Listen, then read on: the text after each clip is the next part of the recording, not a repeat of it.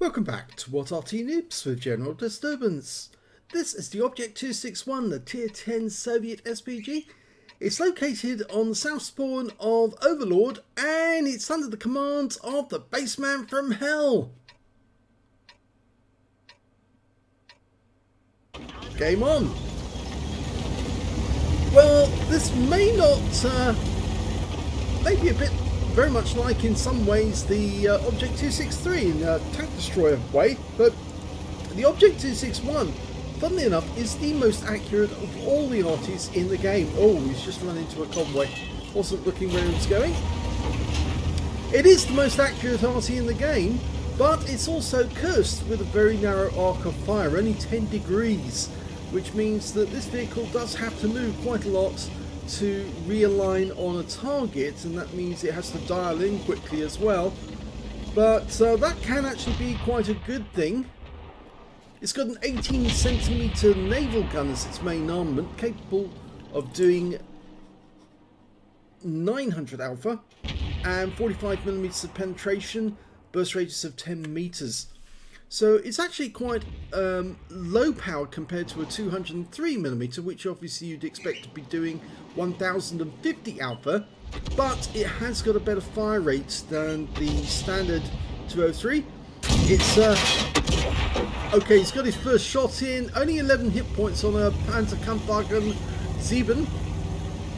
Yeah, the fire rates, its reload time is 30.68 seconds normally, but you can see Bassman's managed to get it down to 24.85, which obviously means that he can fire fairly quickly.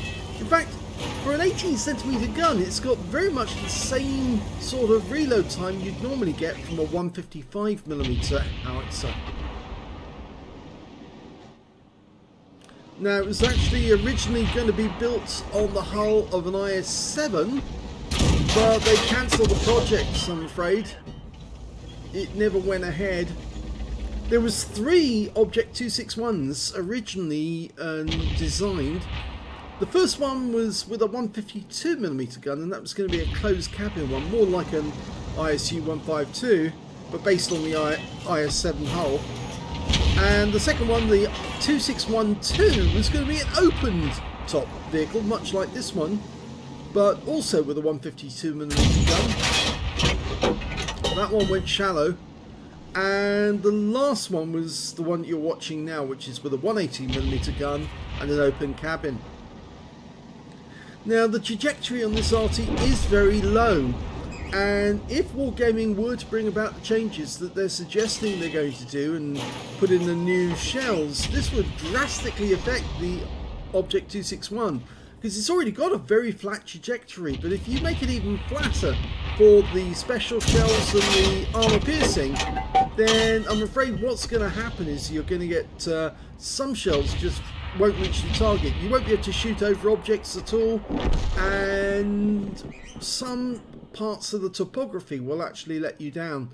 You just simply won't be able to hit targets. Very much like as if you actually had French Arty all the time, because French Arty is also a very flat trajectory. Well, he's having a look over onto the land side now, right over the east side of the map, and he fired one in thinking he might be able to get that enemy. I think it was a Hawk actually we saw just briefly. Not sure if it was a Hawk or it was an Object 430. They don't look alike, but I'm just wondering which one it is. Let's pull back a bit, so that's better, so we can see what's going on. That's better. Okay, go for the E75, direct hit this time, 240, non-penetrating shots, heavy armour on the front of the E75, sort of the big brother to the Tiger II, then Vickland series tanks.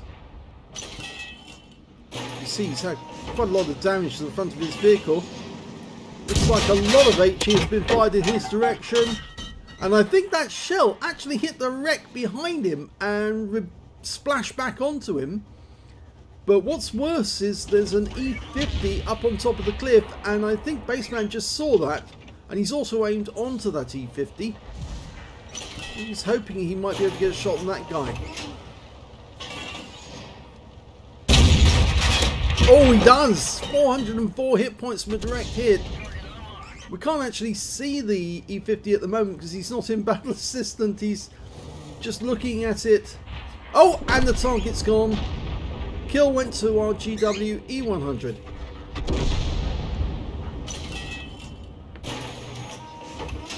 Now the other problem with the Object 261 is its ammunition load. Only 20 rounds. Very low ammo capacity compared to some of the other Soviet Arty. This is, well, diabolical really, because it means you can run out of ammunition during a battle. In fact, if you ever go into a grand battle in the Object 261, you'll probably run out of ammo before the end and have to start running around either capping or spotting for your team. Oh, fantastic shot there, right into the side of the Panzerkampfwagen 7, and he's out the game. Got a Progetto with very low hit points on the beach. He would be a splash kill. Our standard B wants that one. He's trying to get into a position where he can shoot at the guy. Don't fall off the cliff. Okay, Bassman's going to do it. Yep, got the kill. That was a nice easy one. He's only got 9 rounds left, and you notice it's premium ammo, which is going to cause him quite a lot in costs towards the end of the game. But it does have a much better it does do better on damage, if I remember correctly. Not damage, but splash radius.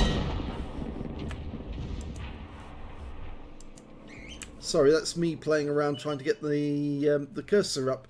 Yes, it's got a splash radius of 11 meters on the premium rounds.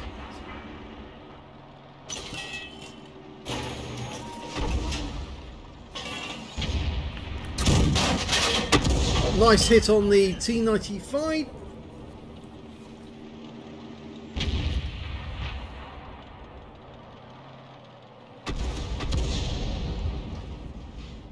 So the normal, oh, kill goes to the E50M. Normal splash radius, as you know, is 10 meters, so 11 meters, just a 1 meter increase, but that's actually quite a large increase overall. There's only 4 enemies left, and we're watching the Batchat 155-58, who's moving about quite a bit because he knows he's been seen, and now he's dead. Direct hit took him out, went straight through that thin armour on the turret, and he's out the game. So that's the 3rd kill for Bassman. His other Batchat 155-58 was having a swim, and he's gone, which means now there's only 2 enemies left.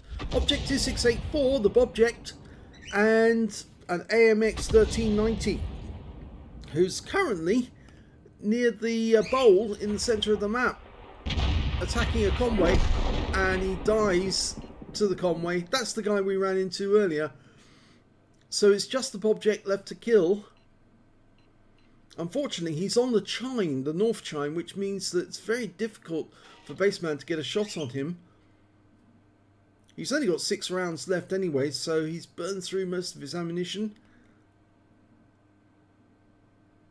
Luckily, the T95's going up the beach for us, so if the Object 2684 decides to come south and try and kill the Arty, then at least we're going to have somebody who'll be able to fend him off.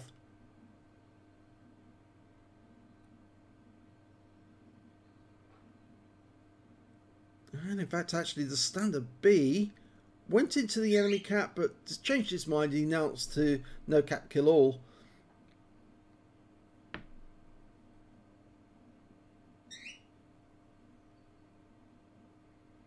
Kind of think the Object 2684 is actually waiting in ambush for one of our guys to turn up.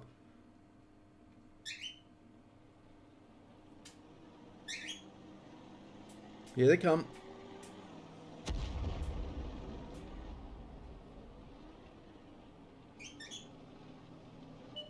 There he is. Yep, he is in ambush. Rounds out. Well, it was fairly close. You see the Batchats are firing once every 10 seconds. I wish they didn't improve that just slightly, because once every 10 seconds isn't realistic for an auto-loading Arty. Bassman's going to give it another go. The standard B's above the object 26484. Direct hit, 403, so that was worthwhile.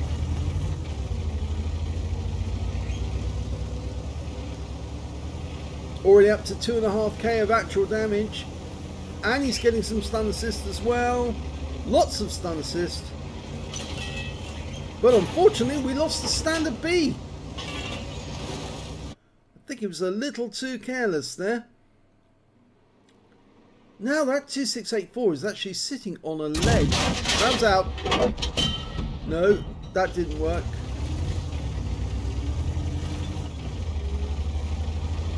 I think that's why he wasn't coming up down the beach towards us, because he's sitting on that ledge challenging everyone else to come at him.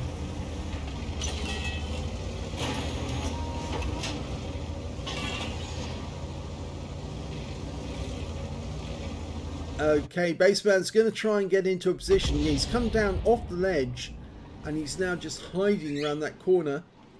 Bassman's going to try and land around that corner. Well, he gets another hit and makes the object now a one-shot. So he is going to go down now. There's no doubt about it. And there's the kill shot. Conway gets the kill that wins the game. Let's have a look at the end of battle stats. Here's the end of battle results. It was a first class tanker for the Bassman from Hell in the Object 261. He managed to get a Bruiser medal for getting at least 5 critical hits. In this one he managed to get 13. And his win rate for the battle was 3,774, which is Super Unicum standard. So let's have a look at team score and see where he came. Well, he actually did get the highest damage in the game in that one, 3,341 hit points, followed by the T54 Lightweight who got 2,995, and after that it was the Object 2684, the Object 2945 went to him. Is that 24? I think it's 2946 actually, my eyesight seems to be letting me down. And the highest number of kills was shared between Bassman in his Object 261 and that Bobject. Both had 3 kills each, and there's a whole bunch of tanks with 2 kills. And when it came to base XP, yes, he's got the top in that one as well. So he's got the top in all 3 columns. 1,052 base to the Bassman. In fact, he's the only one over 1,000. The next highest scorer being the T54 Lightweight with 971, followed by the Batchat 155.58 with 874, and he managed to get a Confederate in that game. Bassman fired 18 rounds, so he only had 2 rounds left at the end of the game. 9 direct hits, 1 penetration and 12 splash. I wonder which one did he actually penetrate in that game. Well, we can have a quick look, because I always like to see if you do get a penetration. It was the Batchat 155.58. The shell must have gone straight through that turret, because it is fairly thin armour, and took out the vehicle completely. 3,341 hit points of damage, all of it done at more than 300 meters. Damaged 7 of the enemy, killed 3. Did 3,868 hit points of stun assist off 10 stuns. So that's a combined damage of over 7k.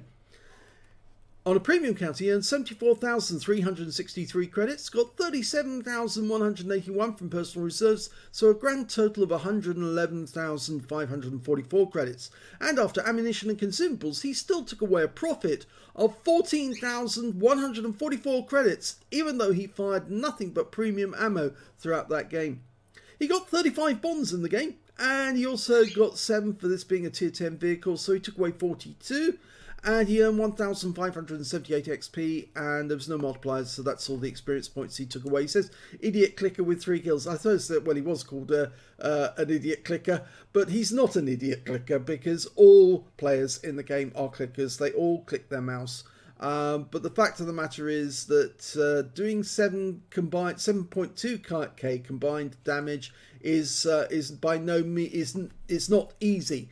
It's a very difficult feat indeed. So to get that sort of damage in this sort of battle, yeah, I think he's actually rather good, and you can tell that from the win rate and the fact that he got the top in all 3 columns.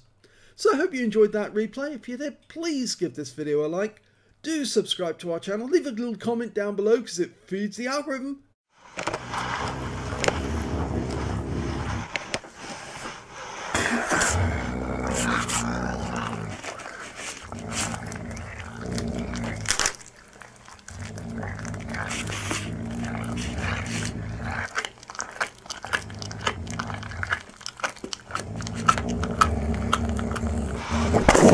And thank you for watching.